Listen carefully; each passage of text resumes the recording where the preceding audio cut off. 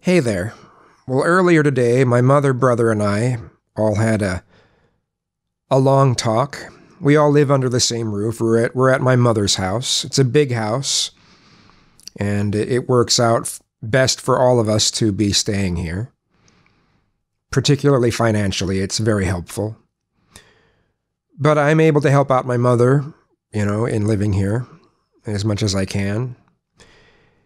And my brother sometimes too. But, we had a long discussion about what happens if one of us gets the coronavirus. Would we be able to somehow stop from the rest of us getting it? I don't know. There are 2 kitchens, and there's 1.5 bathrooms. And my brother was saying that he could use that if he ends up getting it, he could use the half bathroom, and he would continue just using the old kitchen while my mom and I use the new kitchen. New kitchen, we call it new. We moved into this house in 1977 and had, the room I'm in right now was one of the additions put on there in 1977. We had, 2 large bedrooms added on. It was originally a pretty small house, 2-story.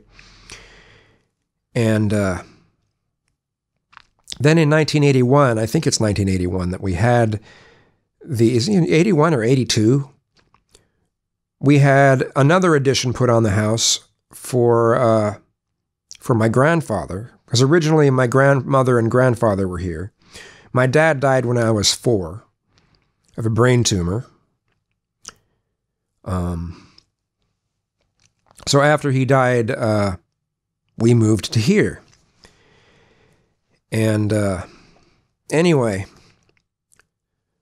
so my mom and I use the new kitchen. My brother uses the old kitchen. We'd continue that. We'd be making sure that we use sanitary wipes on door handles all the time and that sort of thing. Although how long we'll be able to do that, I don't know, because you can't get a hold of those sanitary wipes anymore. They're all sold out. They've all been hoarded by people.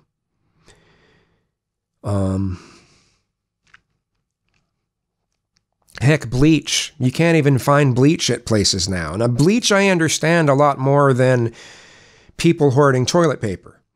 Because as I've said before, you can wash your ass, right? But not having things like bleach, that's a major issue. We can't find bleach anywhere.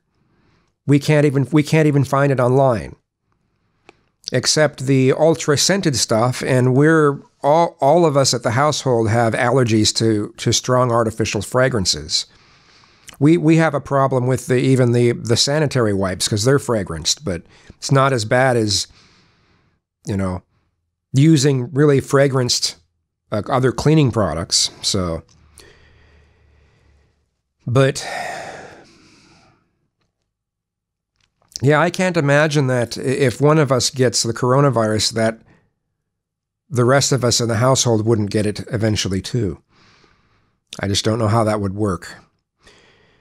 My mom is 73, and she has sarcoid.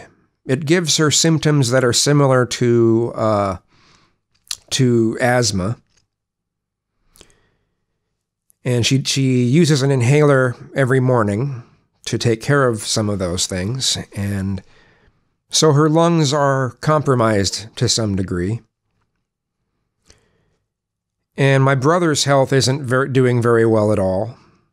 So I imagine his immunity he is immunocompromised. So I seem to be the one that would survive it the easiest, at least statistically anyway. I'm also the youngest in the household, so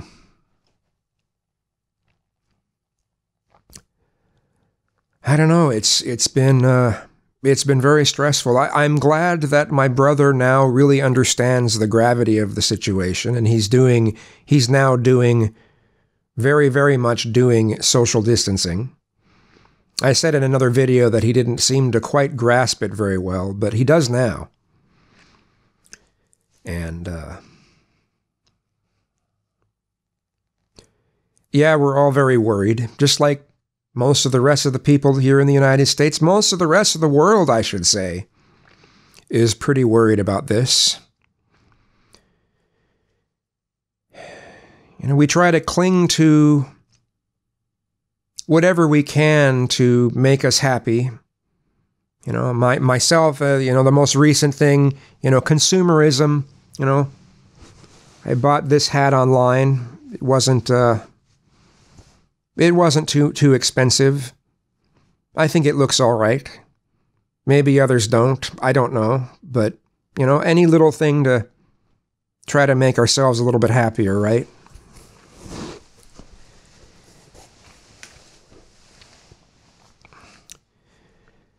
But when I said everyone's worried, I mean, as I said in another video, there's a number of people who don't seem worried, and it's very young people that don't seem worried. They want their spring break, and they want to keep their partying mindset, not giving a shit if they... I mean, it's one thing for them to not care if they get the coronavirus, but when they don't care that they're spreading it to others, that just sucks, I don't know, I think about how insulated we've been here in the United States for so long about tragedies that happen in other countries. And we always think to ourselves, oh, well, at least that can't happen here. Well, now here we are in a pandemic. And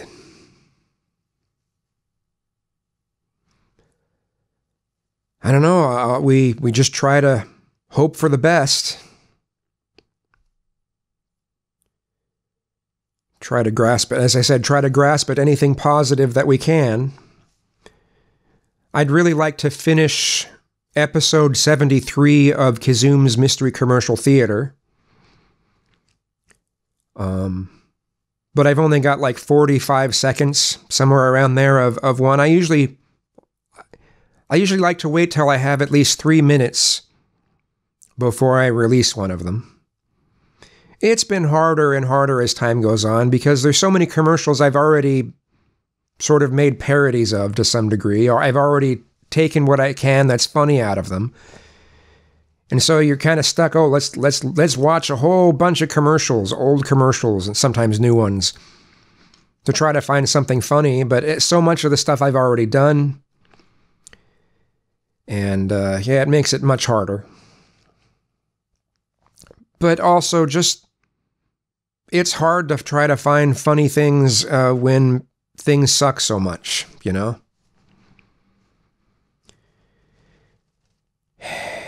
It's been hard to get myself to work on music, finish songs that I've started, or create new songs. It's been hard.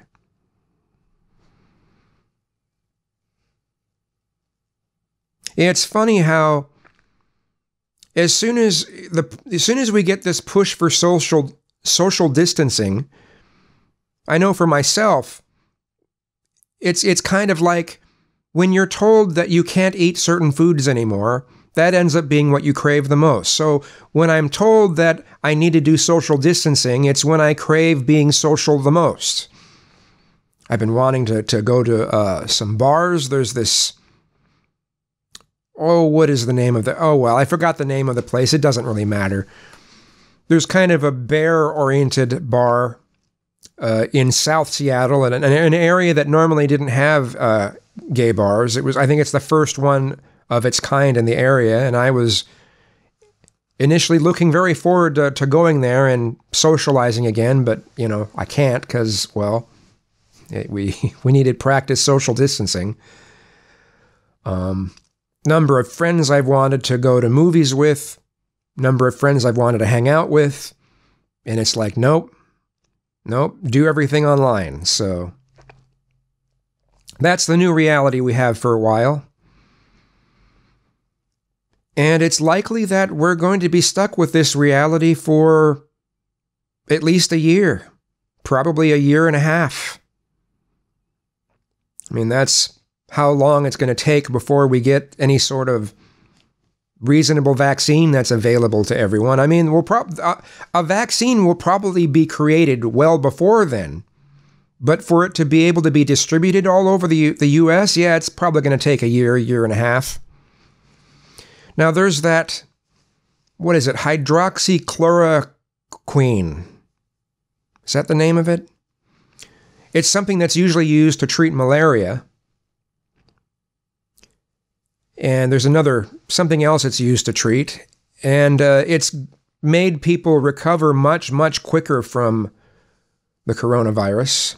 And there's an antibiotic that can be taken with it that really reduces the recovery time and also makes it so people's lungs aren't damaged for as long. So we can hope that something will, if that really does help, we can hope that, like, Trump might try to do something so that can be, the FDA can fast track that for usage to use for the coronavirus. But who knows? No matter what, it's looking like it's going to be a long time before we're able to even have anything that slightly resembles normalcy again. Sometimes kind of hard to see the light at the end of the tunnel. So many people dying already. I know so many people online, well, a lot of it in Second Life, that have gotten the coronavirus. I know a number of people whose relatives have died from the coronavirus. One person, they got symptoms. As soon as they got the symptoms, within 3 days, they died. I was originally so hopeful with cases like Tom Hanks and his wife, who don't seem to have too many of the symptoms that are so bad. I don't know. But we've got to try to keep our chin up and try to remain positive. Try to keep up hope. And again, grasp at anything that can make us happy, even if it's just temporary and even if it's just consumerism, whatever we can do. Anyway, I've rambled long enough. Thanks for watching.